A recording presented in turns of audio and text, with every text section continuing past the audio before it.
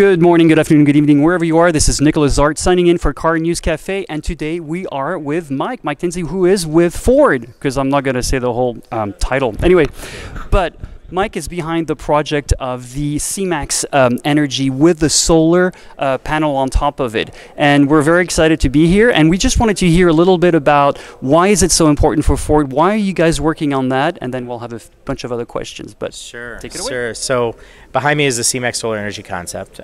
It's basically a C-Max Energy, which you may probably know is a plug-in hybrid. We test drove it, by the way. We loved it. Okay, thank you very much. It gets 21 miles all electric range and then up to 620 miles of gasoline.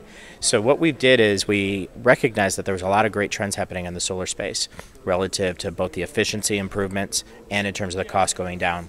So we thought the time was right to start looking at, can we get enough energy from solar to actually put a meaningful power into the traction battery or into the battery of the vehicle, versus, as you probably know, some of the other past attempts have been just to cool the cabin. Right. So this is what the C-Max Solar Energy is. We put 1.5 square meters of SunPower X21 cells on the roof.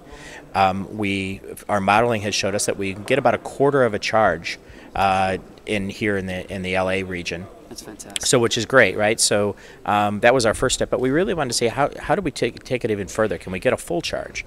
And that's where we brought Georgia Tech in to say, is there any new ways that we can concentrate power on top of the roof and actually get a full charge in one day? And that's what we did. We came up with basically, I think of it as a solar canopy.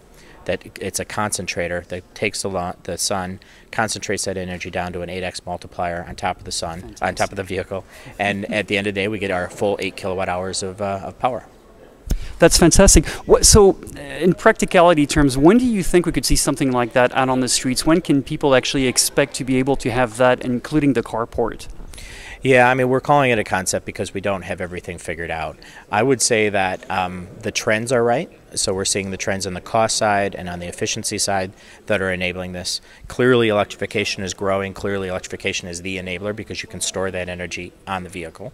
But then when you move even further into the infrastructure side, it gets more conceptual at that point because you've got some other challenges, right? You've got to make sure that you track the sun. You've got to make sure that it stays safe under all conditions.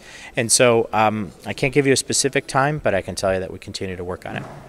Fantastic. Well, I love it. I drove the C-Max hybrid from Los Angeles to San Francisco. I was this short from making it with a full gas of tank because we had a lot of headwind, but I love test driving the Energy and also the Fusion Energy. So we're really excited to see that, and I've been writing a lot about it, and I'm excited to finally get to talk to you about it. Well, great. Thanks for having me, and thanks for coming. Super. Thank you very much. And this is Nicholas Zart signing off for Car News Cafe.